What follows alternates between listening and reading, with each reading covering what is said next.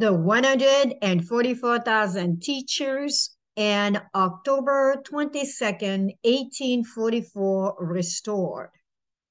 According to the prophecy of Daniel chapter 8, verse 14, unto 2,300 days, then shall the sanctuary be cleansed. What we are offering here is the restoration of the date of October 22nd, 1844, and also bringing in the calendar that was used in order to give you the validity of October 22nd, 1844 position. We are offering here a very, very unique collection with a letter of conveyance, introductory statement of problem and purpose, a chronological development to October 22nd, 1844, the October 22nd crisis and the aftermath, the date of the decree to rebuild and restore Jerusalem, the crucifixion date, astronomical soundness of October 22nd, 1844, and in part 6, the recapitulation, conclusions, affirmatory statement. These wonderful, wonderful studies were available in 1939. But because, again, it was showing that the biblical calendar does not always give you a Saturday for Sabbath corresponding to the Gregorian reckoning, this wonderful study was put into archives and was rediscovered, reopened, we should say, in 1995, and then reopened finally at last for us to present it to you in 2007. But it has just been uploaded in the past years in order for you to see the complete collection. We encourage you to visit the website of 144,000teachers.org in order to see what is presented in this page of 1844 in the menu and what is being restored. The Millerites were prisoners of hope. The Great Day of Atonement of October 22nd, 1844 restored the biblical calendar of Leviticus chapter 23 and is now the testing truth of the 7-day Sabbath. The calculation and observation of the biblical calendar in modern times can be computed through the moon phases data calculation and the fraction of the moon illuminated data observation, which have been obtained at the U.S. Naval Observatory.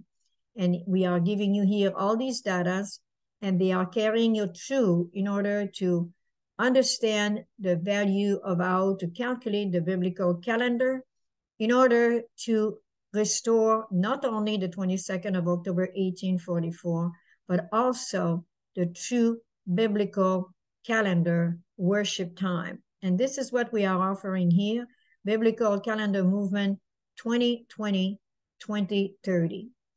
We are also presenting to you a unique collection, which again was prepared in 1939 following the study of the validity of the position of the 22nd of October, 1844.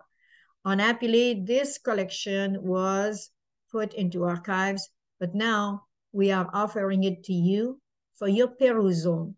And we pray that you take the time to study this wonderful manuscript. We recommend you start first with the 6-part series and conclusion that we have showed to you at the beginning of this short session.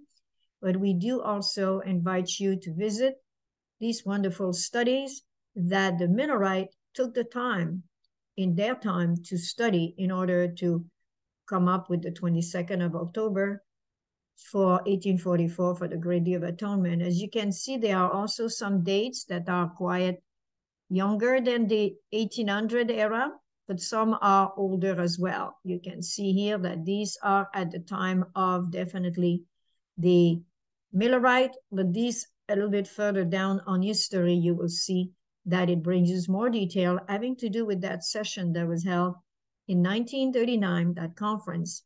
But then after seeing the truth about the biblical calendar not always being on the Saturday Gregorian reckoning, it was put away. All these evidences needs to be re-examined in the light of the Great Day of Atonement computation of October 22nd, 1844. For it is so bold, so utterly non-conventional, and so potentially upsetting, radically altering the central aspects of the biblical, astronomical, chronological, historical, cultural, economic, and political understandings of most people, it should not be ignored. We intend through this calendar restoration to begin a most interesting debate and critical discussion of all relevant issues, for the last great conflict may have just begun.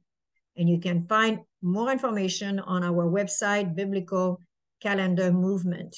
We also want to invite you to look into this wonderful study that we have presented here, particularly this one here, this study on William Miller's dream. Most people have never heard about this, but if you click on this William Miller dream, you will see the dream that he had regarding the two beautiful trunk or coffer, here you can call it, and the golden key. And you will see that William Miller's dream is being accomplished first with the feast that was discovered in 1844 of the Great Day of Atonement, based on Leviticus 23 and the biblical calendar. And then second, now the biblical Sabbath with the enlarged trunk or beautiful coffer, which now reveals the Sabbath more fully. So we have not only the Sabbath of the seventh day as we are looking at, we're looking also at the feast, of course. And we giving you in this calendar of 2020, 2030, what are the dates for this wonderful study. Now, as you look at this collection, on the left here, as we're showing, you can see that it is full of wonderful informations. It also gives you an idea of the spirit at the time of the 1939 study by the scholar of the Seventh-day Adventist Church at the time, where Eli Froom could see the validity of the calendar, while Andreasen saw but thought that it would be too confusing for the member of the church, the members, to be able to see the value. And this is the reason he gives in objecting the publication of the validity of October 22nd, 1844. We do invite you to study. We do invite you to search for yourself. We will not give you any pressure onto accepting this truth. Study to be found approved, rightly dividing the word of God. And may the Holy Spirit guide you in your research is our prayer as we submit it to you at 144,000 teachers. And again, it's the restoration not only of the 22nd of October, 1844, but also of the biblical Sabbath by which we stand, though the heaven fall, may the Lord help us. And you go to the menu, and this is here in 1844. God bless you.